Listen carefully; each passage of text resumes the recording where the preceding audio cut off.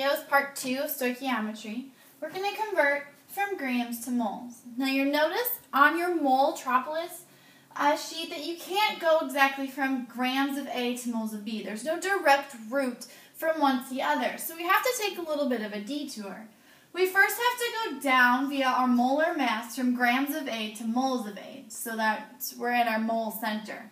Then we're going to take our mole-to-mole causeway across our river to get to our moles of B. And to do that, we're going to use our mole-to-mole ratio of A to B. So this is the pathway we're going to use to convert from grams of A to moles of B, or if we need to go the opposite direction of moles of something to grams, we're just going to do it in the reverse manner. So let's go through my sample problem number 3. I want to know the mass of my potassium chlorate that is needed to produce 0.50 moles of oxygen gas. Well, I first write down what I'm given. Well, I'm given 0.50 moles of oxygen. I need to find my amount of grams of potassium chlorate, given here, what's my mass needed. And then I need to determine how I'm going to do it.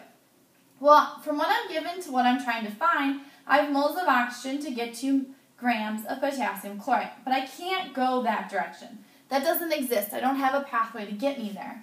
So therefore, first I need to cross my river of mole-to-mole ratio. I'm going to go across my causeway to convert to moles of potassium chlorate.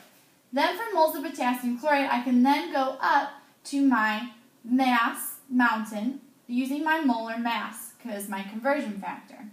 So in order to make this happen, there are 2 different things that I need. I need to know my mole-to-mole ratio to make my first conversion, and then I need to know my molar mass of potassium chlorate to make my second conversion. So those are things I need to find first.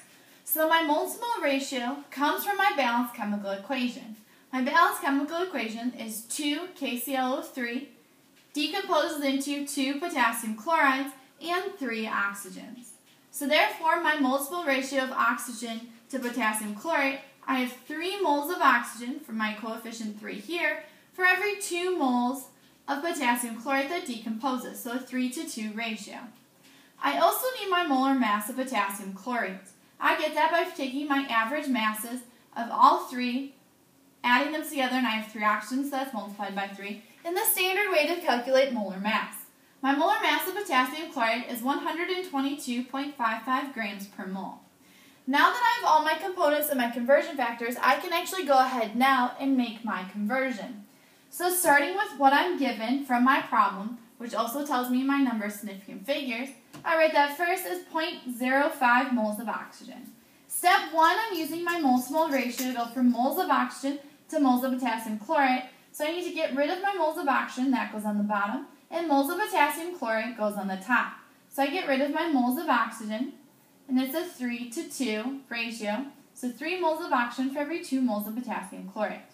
Now I'm here. Now I need to go from potassium chlorate to grams of potassium chlorate. So my grams of potassium chlorate needs to be on top, moles of potassium chlorate needs to be on the bottom. I use my molar mass of 122.55 grams for every 1 mole. Then I put this in my calculator. 0.5 times 2 times 122.55 divided by 3 divided by 1 gives me 41 grams of potassium chlorate. Remember to use your significant figures, as this actually rounds my number to 41 as opposed to the long decimal that you get out of your calculator.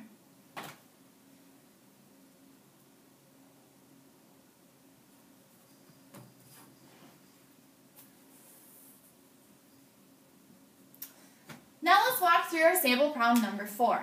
It asks you how many moles of aluminum will be produced from 30 grams of aluminum oxide in this reaction. I have 2 moles of aluminum oxide decomposed into 4 moles of aluminum and 3 moles of oxygen. So first I need to determine what am I given. Well, I'm given 30.0 grams of aluminum oxide.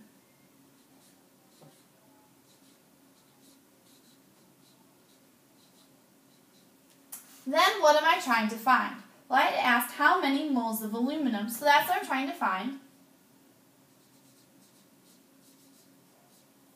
And how am I going to do that? Well, right now for my given to find, I have grams of aluminum oxide, and I want to convert to moles of aluminum. But I can't do that because I look at my mole-tile sheet and I put my finger on grams of aluminum oxide, and my other one on moles of aluminum, and there's no direct route from one to the other. Instead, I need to go from grams of aluminum oxide down to moles, then across my river to moles of aluminum. So I'm going to map that out so that way I can easily follow what I need to do. So first I need to go from grams down to moles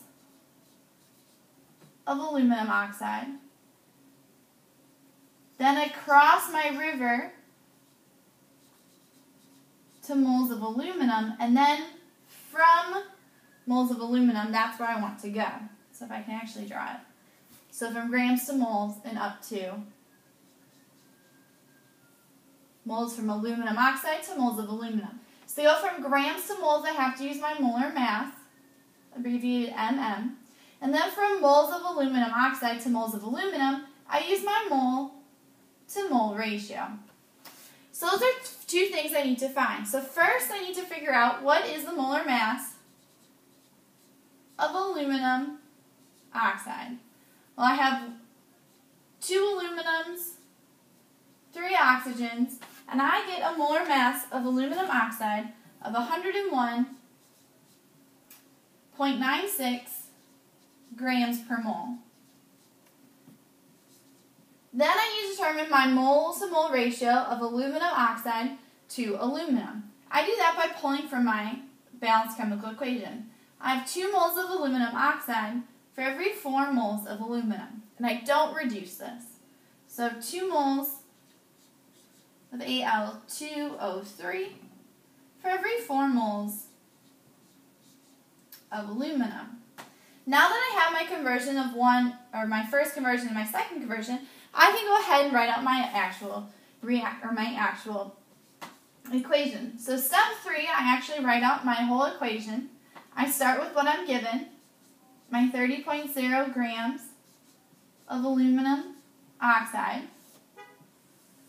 And the first thing I need to do is convert from grams to moles using my molar ratio.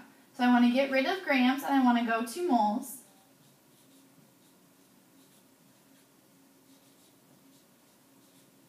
And I know that my molar mass of that is 101.96 grams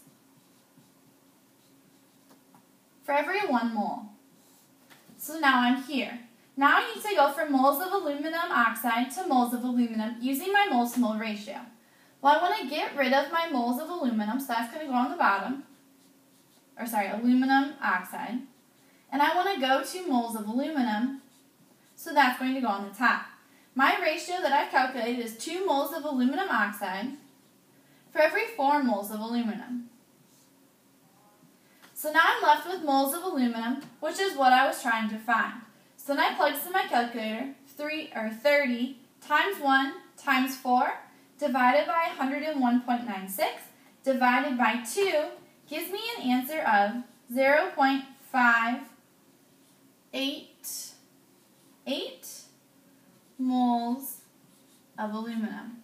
Now I started with 3 significant figures, so my final answer also needs to have 3 significant figures. So follow these same steps of give and find and how you're going to get there, mapping it out, to go ahead and do your 3 practice problems. Your answers are listed here. Again, work through the steps that I've given you and use it as a tool to figure out the correct answer.